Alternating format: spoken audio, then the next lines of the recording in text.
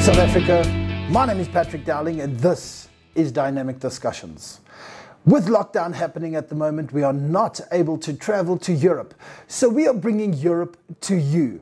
Joining me today, we have David from Terasaki. David, welcome and thank you so much for joining us.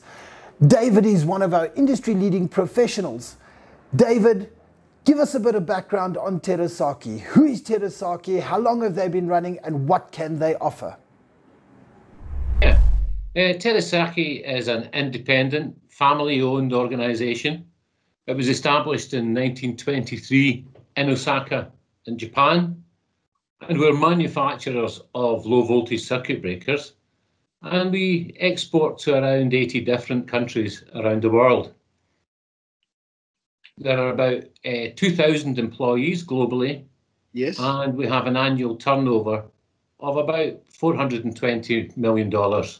Okay, that's pretty impressive. David, how can a small company like Terasaki compete with some of the bigger organizations that work in the electrical industry? Well, I don't know how other people do it, but how Terasaki do it is, well, rather than offering the enormous range of electrical products that our huge competitors offer, we specialise in one area. We specialise in low voltage circuit breakers. And by concentrating our efforts on that part of circuit protection, we have become experts in that field. So our product range includes air circuit breakers in 3 frame sizes, ratings from 800 amps to 6,300 amps, with breaking capacities of up to 120 kA. We have a very wide range of molded case circuit breakers from 16 amps to 4,000 amps. Yes. Electronic types, thermomagnetic, and with breaking capacities up to 200 kA. And we also have a full range of modular circuit breakers, RCCBs and RCBOs, as you would expect. But within these ranges, we also have many specialised areas. For example, we have 1100 volt AC mining breakers.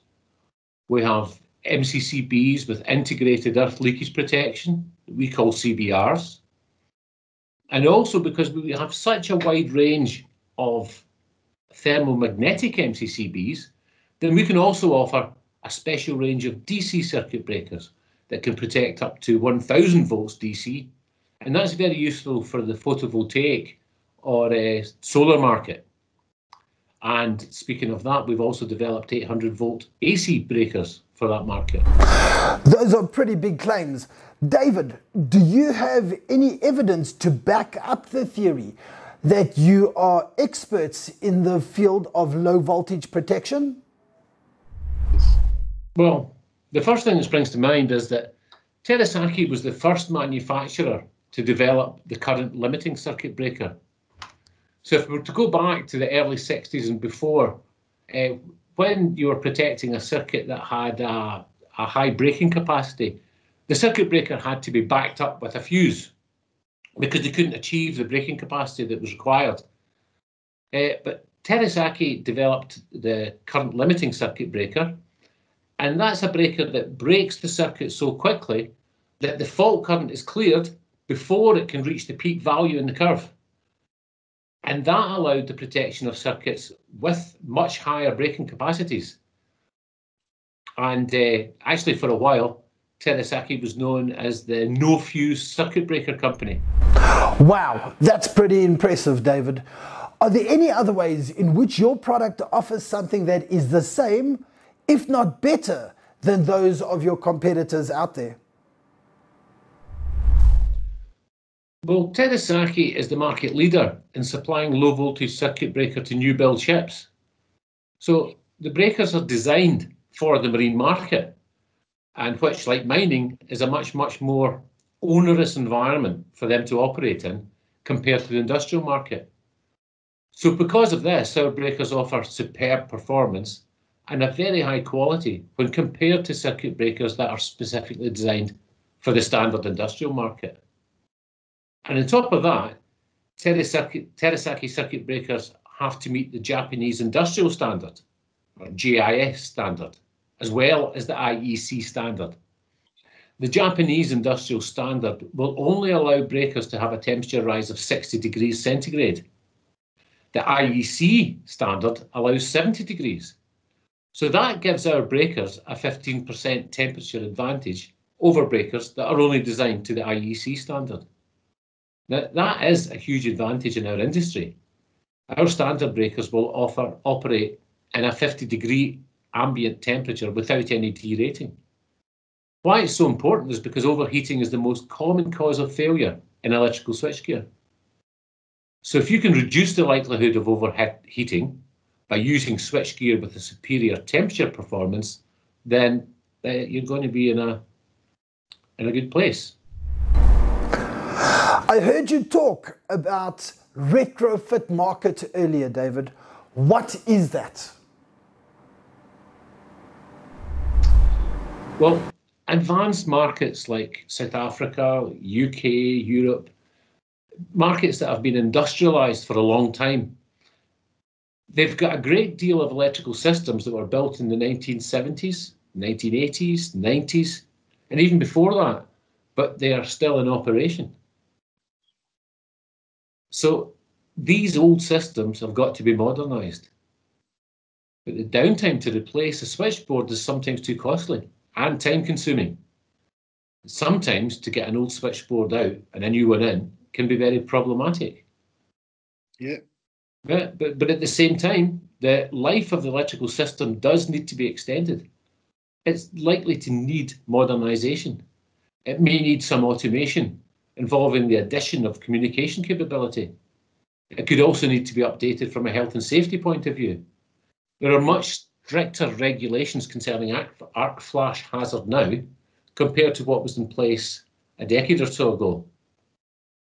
Modern air circuit breakers clear short circuits much faster than the old types, which means that incident arc energy is correspondingly lower.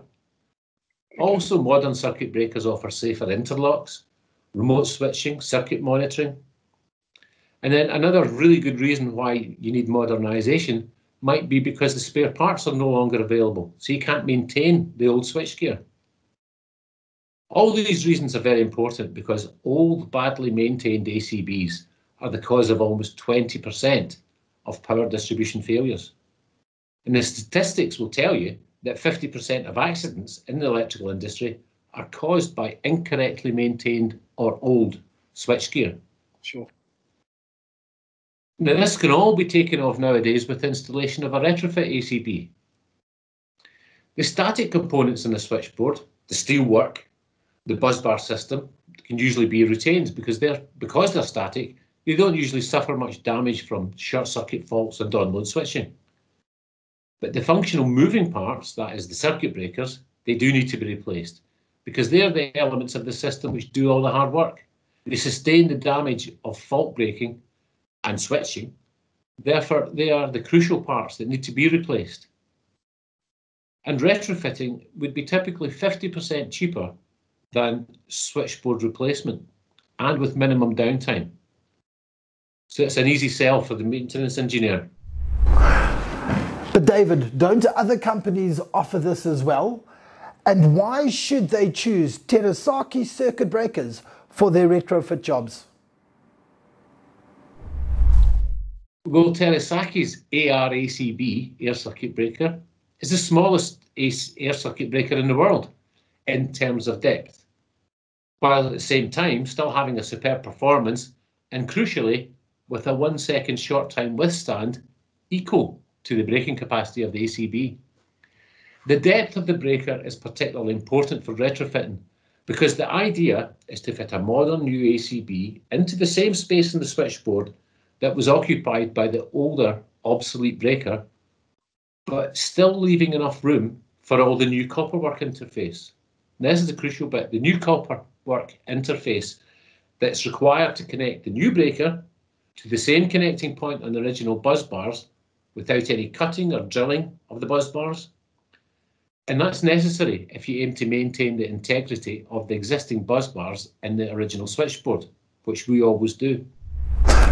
So how do you get such high performance out of an ACB that is obviously and without a doubt one of the smallest in the market?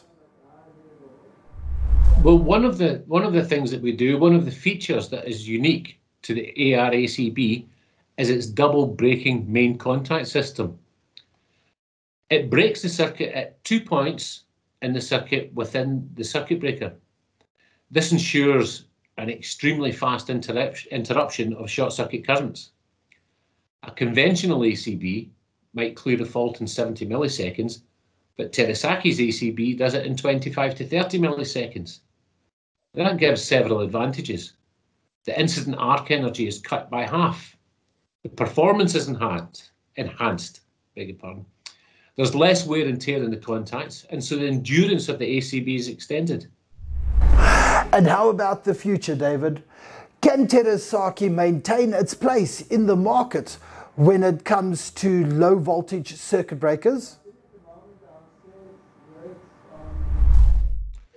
Well, Terasaki has recently spent $40 million modernising new buildings in Osaka and $48 million in new product development. So, yeah, I think we can. Now, that's pretty impressive. David, I'd like to take this opportunity in thanking you for joining me today on Dynamic Discussions. Think electrical, think ACDC.